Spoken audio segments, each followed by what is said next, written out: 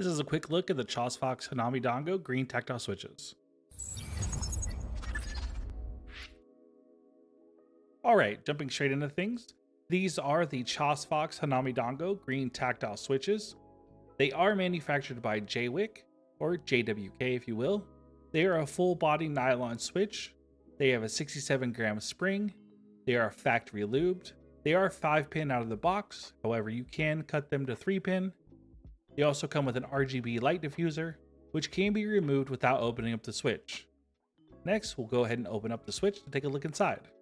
Starting with the stem, this is a 13.45mm long pole palm stem. Next will be your top housing. This is a nylon lime green top housing with an RGB light diffuser. If you remove the light diffuser, you can simply slide it out the top like so. You can also do this with the switch still intact and complete. And if you want to put it back in, you simply just slide it back into the slot. No tools required. Next will be your spring. This is a 20mm extended, gold-plated, 67-gram spring. And lastly, your bottom housing, which again we return to the nylon bottom housing that's in lime green. Now we're going to go ahead and load these in the Bakken Echo. And one thing I did notice, that they go in pretty smoothly. They're almost like butter. I know some switches I've fought before getting them in the plate, but these ones go in and out extremely easily. And I really like to see that. They're not too loose where they don't feel secure, but their tolerances are nice enough to where they go in nice and clean and easy. Alright, keycaps are on. We're using EPBT keycaps on a Bakken Echo 60. It's completely stock. All sound dampening has been removed, so we can have a full stock out of the box experience. So, with that done, let's have a listen.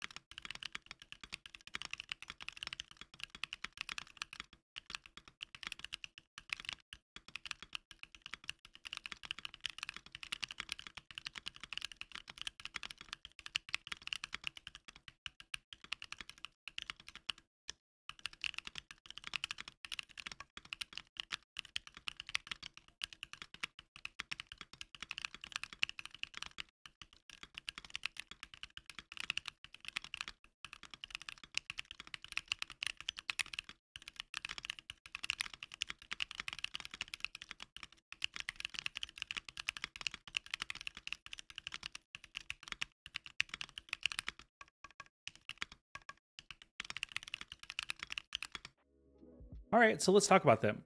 The first thing I would say, I noticed a little bit of leaf tick, but honestly, I think you could fix that with a little bit more lube, or a little more love on these switches. Second is the factory pre-lube is really minimal, and some of the switches didn't seem to be pre-lubed at all.